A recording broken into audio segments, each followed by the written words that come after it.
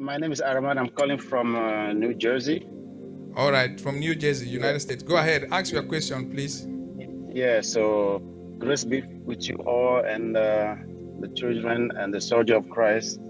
So I'm asking this question that the Lord, a vision actually that the Lord shows me after 7 days of fasting with His grace, the Harbinger of Last Covenant, about the prayer, the peace prayer conference that was held worldwide. So after 3 days of the fasting, the Lord came to me, and when He showed up, He sat down on the bench, and on His side was kind of I don't know how to call it in English, the vase, like something you can pour water in. And He said to me, fetch water in this vase.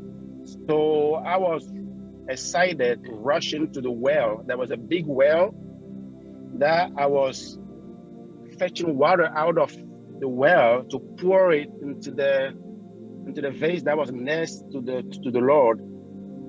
And after doing it, He said to me, then let's cook. I heard the word, let's cook. And then I woke up.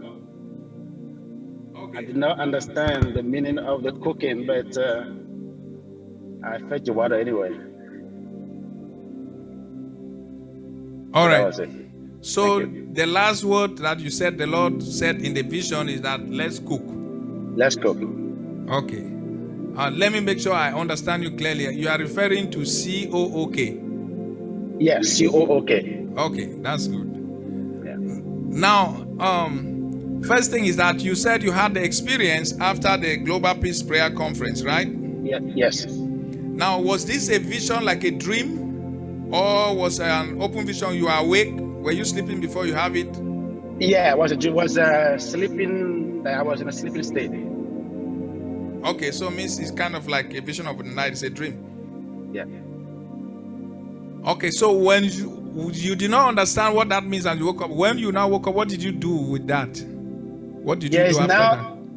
Yeah, I was wondering, and I keep on praying about it, asking the Holy Spirit to reveal more of the dream and give me more details. Yeah, okay. So but now that you are mentioning the importance of writing down dream or anything we had, so I kind of see now why I should have written it down and maybe meditate upon it.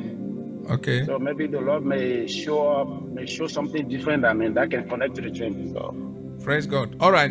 So just to answer, to help you faster, you already have gotten the lesson. You did not write down anything, so you do not prove to heaven that you want to know better about it. So your effort of prayer to know more cannot generate to you a better response faster for interpretation. Okay. Once you now, but the Lord has still answered you anywhere to help you to be part of the program now.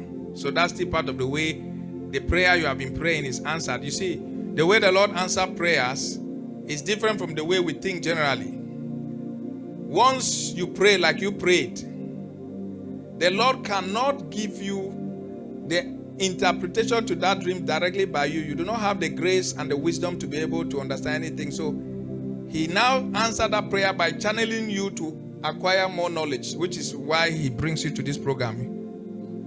You did not actually be part of this program today by yourself. The Holy Spirit brought you to the program because it was the way He wanted you to see the answer to the prayer you have prayed. So I want you to just have that, to know that it's not like as you prayed, you did not know anything. It means God did not answer the prayer. No, the prayer was answered. And part of the answer is why you are in the program today. Now, before I now say something else, have you been following my programs on this Christ Disciples Fellowship every Sunday, or this is your first time? No, I'm part of it. I've been receiving messages from the platform. Okay. No, what I mean is that have you followed my Sunday, like last Sunday message meeting, the first Sunday of the month of May, our last program? Were you there? Yeah, I believe so. Yeah.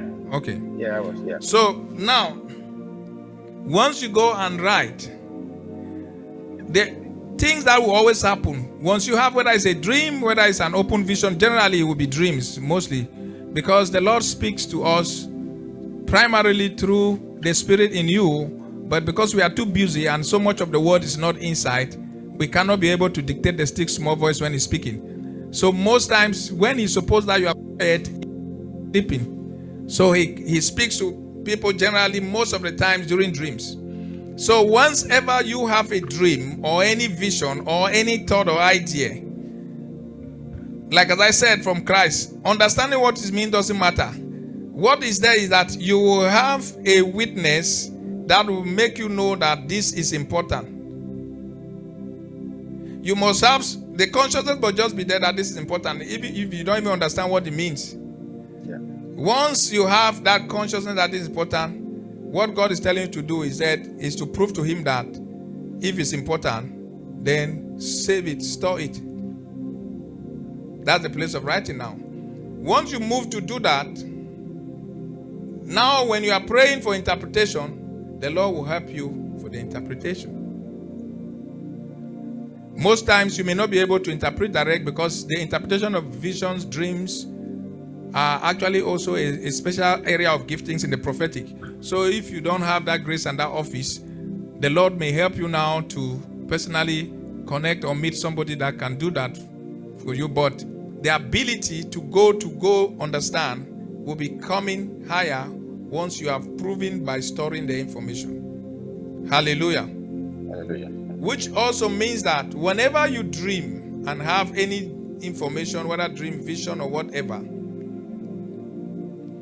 you document it. Know very well that even if you understand, even if you have the interpretation the very time you pray, because every spiritual revelation, which is visions and all those things, they are coming from the Spirit. They will always have a lot in them than whatever you see. So even if you receive the interpretation, there will still be more details there that will come with time. That's why it is important to always document. Like as I explained, by reading through what you document, you will even be remembering that some of the things that you could not easily remember, even as you are telling me now, you will be remembering them when you are writing, when you are documenting that down. The explanation and the clarity also follow suit that way. And so sometimes people's divine mission, ultimate divine mission or work can be captured through visions of dreams, open visions, but generally there will always be first a message in your heart through the inner voice.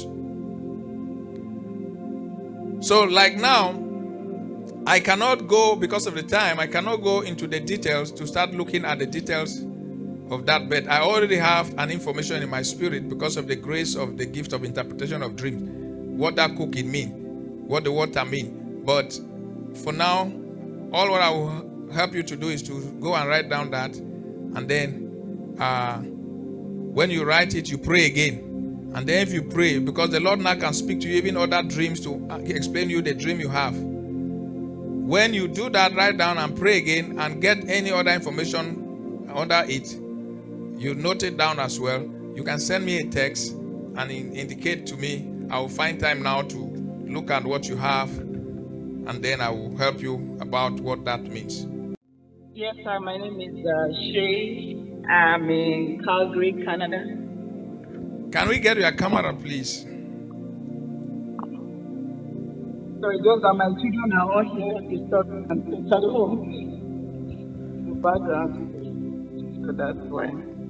All right, go ahead and ask the question if you have a challenge in terms of the image. You don't want the image to be seen, whatever. Go ahead and ask the question. Okay, so I know you said we should write down every dream, but there are some dreams that for example, if you are believing God for something and then you have a dream, but the dream is contrary to what you are believing God for, and maybe you already have a conviction in your spirit, or even a memory, a verse from the Bible that assures you, guarantees you what you are trusting God for, but the dream is contrary. Or a second scenario could be that the dream is is you can't make something out of it. Maybe it's devilish or demonic or something. So Okay. is it all dreams that we will write down, or No. with the help of the Holy? Okay. Praise God. For the sake of time, let me just answer faster. I did not say you must write down every dream. And because I'm not even capitalizing about dreams, there's a lot of hallucination in dreams and even visions. So I'm talking about divine visions, which means revelations that you got from your heart. And the aspect of dreams and spectacular dreams and visions outwardly like that, they are just to support that. So what I said you must write is the ones you get in your heart as revelations through the inner voice. Now, when it concerns dreams, on the note of dream, because it's not everything about dream that relates to the divine, ultimate divine purpose and work. So that cannot be what I'm referring. You cannot write every dream first because you don't need every dream. So why do you write every dream? You only write a dream when you receive the dream. I explained it when I was explaining concerning the situation of that our brother first. You first of all have a witness, a clarity in your spirit that this thing is important for me.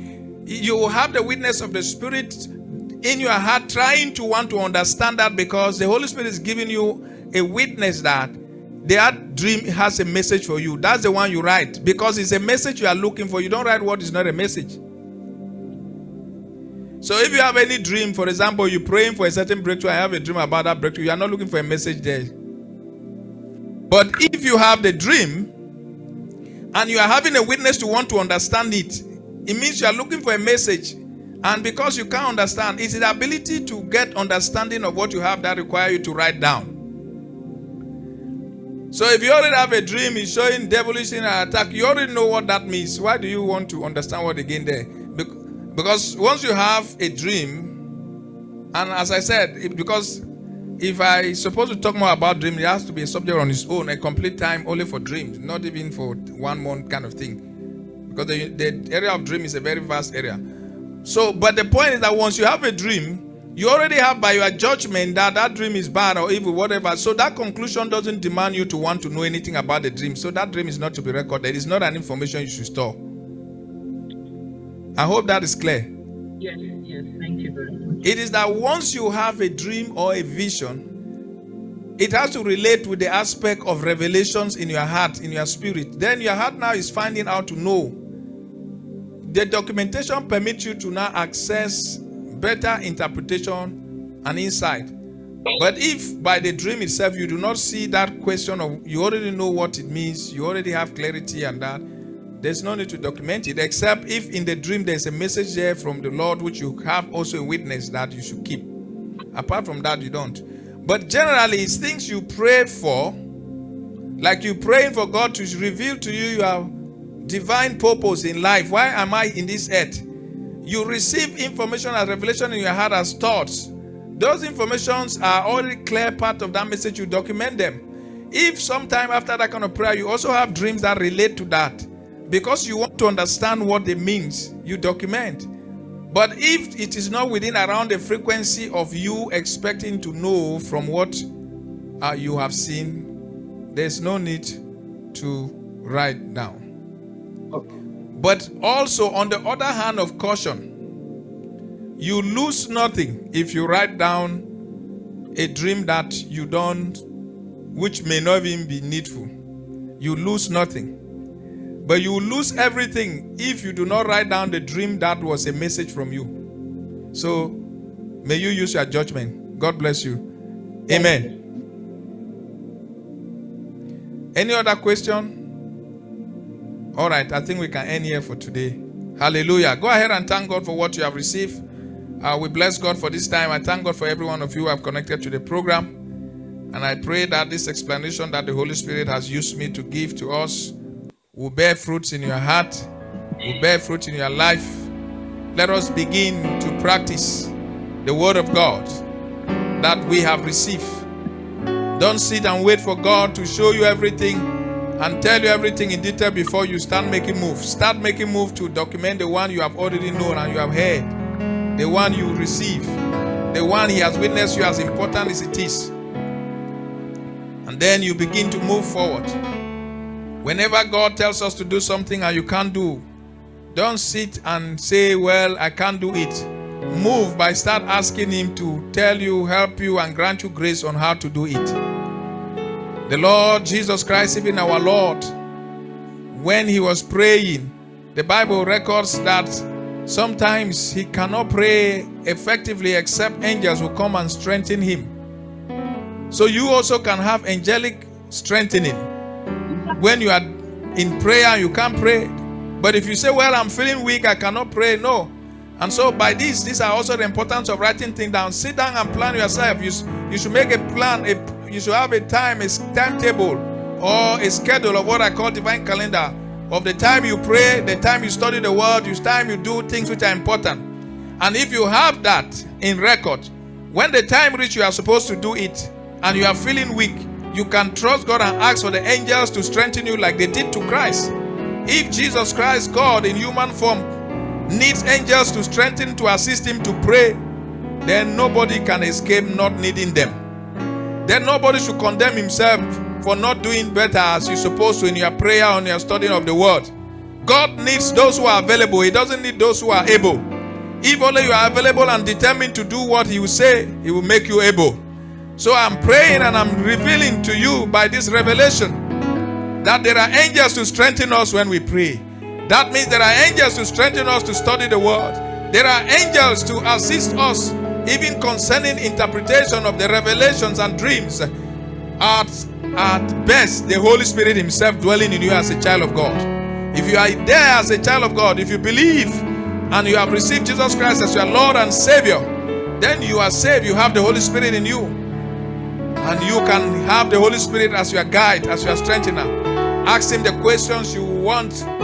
Ask him, even if you don't understand any feedback. The things that he revealed, the ones you know, the ones you don't know. As it's clear, start writing down and taking note to understand better. The Holy Spirit is the Spirit of truth to guide us into all truth. He knows the truth of that vision you have, that dream you have, that idea, that revelation. He will tell you better. The Holy Spirit is our helper. He's there to help us. The Holy Spirit is our teacher. He's there to teach us. The Holy Spirit is our strengthener. Even the Lord Jesus Christ, who came down as God in the image of man, could not fulfill his assignment without the help of angels, without the help of the Holy Spirit. So let us make use of these helpers in the name of our Lord Jesus Christ. I pray for you as you have understood that not long from now, you should begin to have clearly on a book or on a paper or on a document what you can start saying, this is what I'm seeing now with the eyes of my spirit, with my heart of what is my divine vision, my divine mission. This is what I'm seeing now. This is what God will want me to, what I know, Lord. What next? What next? You don't ask God for next when you have not done anything to document or save what you have received. I pray that grace to take serious. Documenting everything you receive, and you have a witness that's a revelation and information from God. Receive the grace in the name of our Lord Jesus Christ. Receive the grace in the name of our Lord Jesus Christ. I pray for the grace to pray the right prayer, praying right. The prayers of inquiry, asking questions, prayer approach in worship before God. Talking to God like you are talking to me, and believing He's talking back to you, and you will get the feedback even as thoughts and ideas. The grace to pray the right prayers according to the perfect will of God. Receive it now in the name of our Lord Jesus Christ. The grace to ask the right questions to God at all times. Receive it now in the name of our Lord Jesus Christ. I pray as we have understood the importance for us to finish our divine work, divine mission in this earth before living, as important as it is than even food. May the Lord increase in you the passion to seek, to discover, and if you have discovered, to pursue your divine work on your daily divine assignment in the name of our Lord Jesus Christ. I pray that you and me will say like Christ before transition to glory that the mission is finished. It is finished. If you agree and believe, that will be your portion, that you will say it is finished. The mission is finished. You will not be like the man with one talent that disappointed the master. I pray that you will also say it is finished. And if you believe and agree, say, I believe I will finish my God's ordained assignment to the perfect completion of my ultimate divine mission. And I will say it is finished, like my Lord Jesus Christ before my transition into glory to meet with my Lord the Master, whom I believe will say to me, well done, good and faithful servant. This is my portion. Nothing will rob me of it. Not even food. Not even pleasure. Not even the worldly things, including materialism and money, will not rob me from completing my divine mission.